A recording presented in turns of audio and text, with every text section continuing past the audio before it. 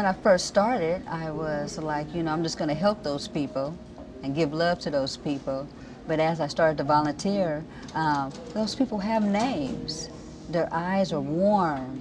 They had stories that matched mine in some ways. Volunteering has tremendously changed me as a person.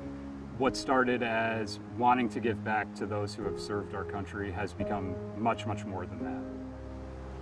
When I started volunteering, I was a little concerned about if I'm going to start this, I want to be able to do it on a regular basis. And it became evident to my friends, to my family, if you're looking for Henry on Tuesday, he'll be at the VA hospital. My passion is with our homeless veterans because a lot of times if you look right, walk right, talk right, smell right, people are very apt to help you. But if you're down on your luck and sleeping in the street, people may not be as quick to offer assistance. The most surprising aspect of volunteering in the VA has been how bright and happy the hospice actually is. A large number of the veterans there have quite a sense of humor. Being around other vets gave me a sense of purpose, and it's really quick to make friends because we went through similar experiences. Volunteering isn't necessarily mopping floors or taking out the garbage. It's a way that you can help people through something that you love and something that you're doing already. It expands your worldview. It enlightens you.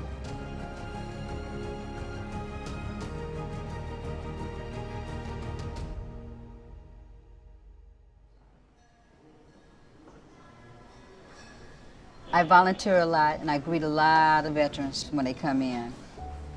I'm a single lady, so this is a positive way of giving back my time. Listening to someone's story is very important, and just a hug sometimes, very important.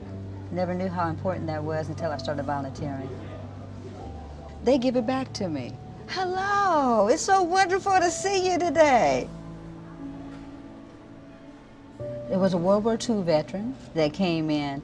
Now, you know that there's very few World War II veterans alive now today. So I just told him it was very special and an honor to meet him and greet him. Kind of touched him by the hand because it was on his walker, and they walked away.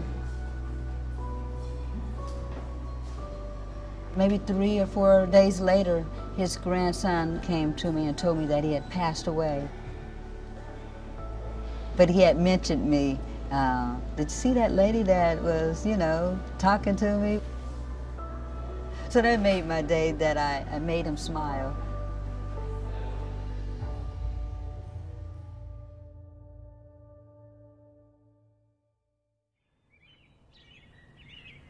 About 8 years ago, I was fortunate enough to adopt a beautiful 107-pound German Shepherd. The owner had passed away, and I decided I wanted to do some volunteer work and some pet therapy. When I saw the VA, I knew that was it. I have so much gratitude for the men and women who have served our country. I personally never have, and I look at it like this is my service to the country. The most compelling memory that I have volunteering here with Rocky was when the volunteer office called me up to see the particular patient with PTSD who was scared to death of dogs. The psychiatrist opened the door and the patient was sitting on the opposite side of the room, and he asked him from 1 to 10, what is your anxiety level? And he said 9 or 10. He had him in time move a couple steps closer and would ask him again, what's your anxiety level? And within 40 minutes, he was actually feeding the dog with sticking his hand in Rocky's mouth. It was a very moving experience for me. My eyes welled up with tears, and the psychiatrist was just beside himself. He just was amazed that this thing happened. It's a wonderful feeling to be able to know that I did something good. And aside from the fact that I never get tired of people telling me how gorgeous my dog is. As the child of Lebanese immigrants, I grew up in the United States with a admiration of the freedoms. And that's kind of what has led me to volunteer with the VA. The veterans that I volunteer with are in the hospice, so they're going through the final stages of life. And it means a lot to me to be able to give back to them at this time. Around 2 years ago, I had the opportunity to comfort a veteran in the final stages of the dying process. He didn't have any family with him at the time, and at that point I sat with him and held his hand.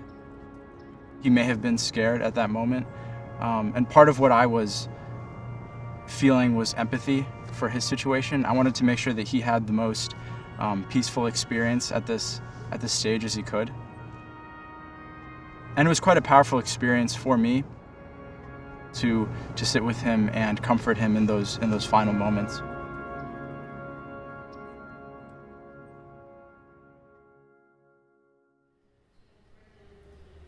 I was, of course, you know, I'm retired Air Force, public affairs, so I was doing a media escort into Baghdad. As we were leaving Baghdad, we were on a C-17, which we know that's a very large aircraft, and it just hit me right at that moment as I'm watching them load stretcher after stretcher of these men and women who are wounded, of just how very blessed I was. At that moment, I decided that when I retired, that I wanted to work at the VA and I wanted to help take care of veterans, because those are the men and women that I served with, and not all of them came back to be able to help the others. And I can, and I'm going to, and that's why I work here at the VA.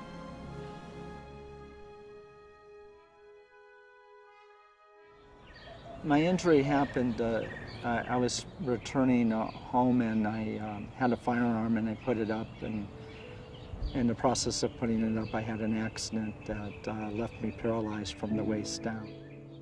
As I was being transported in the ambulance, I was hearing that I wasn't going to make it. So when I woke up about a week later, I was very calm and was grateful to be alive. One of the things that is really challenging for veterans, and even myself, is acceptance. For a veteran, that word is viewed as a negative word, where it may sound absurd, but acceptance means giving in or giving up. People see me in a wheelchair and they know obviously I went through some difficult times, but there are people that motivate me and inspire me. Bill served in the Army during Vietnam and he was exposed to Agent Orange. I get a little choked up even talking about it, but Bill inspired me when days where I didn't feel 100% and was looking for an excuse. I was like, well, if Bill can finish his chemotherapy and get up and go visit fellow veterans in the hospital, I have nothing to complain about.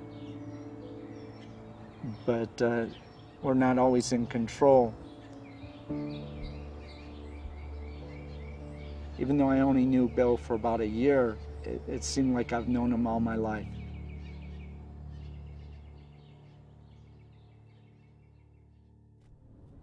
I said, now that I'm retired, I want to give back like a lot of people say, and I want to help lift these veterans up.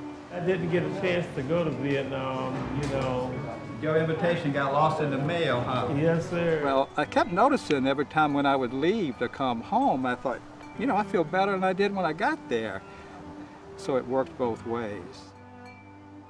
I am in my late 60s now, and I think of the term family.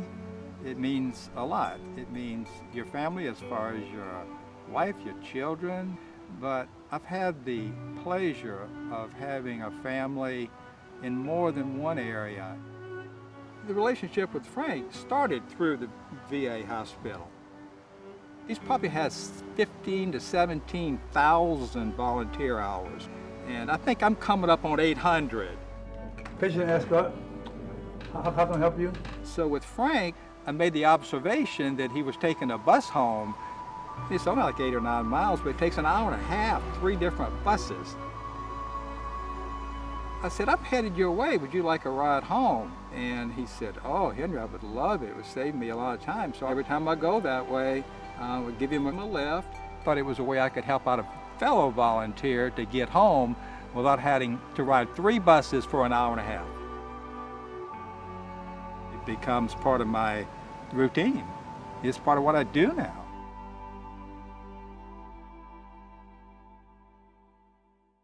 Fly fishing had been a hobby, a pastime of mine, and I didn't see how this could be used and how this could have therapeutic properties to it. When I was spending time with my grandfather, Battle of the Bulge combat veteran from World War II, we really spoke a lot about being outdoors and fishing and hunting. And he began sharing stories of his time overseas in combat. And these were stories that no one in my family had heard. He never spoke of it at all.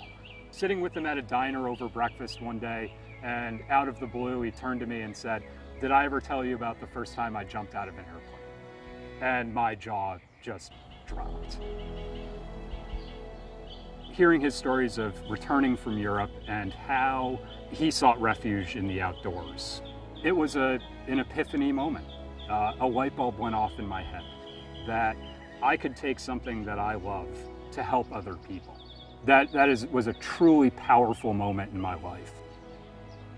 I oftentimes, after a day of volunteering at the VA, drive home feeling enlightened and empowered and unbelievably happy. And that is a feeling I think anyone, young or old, should experience.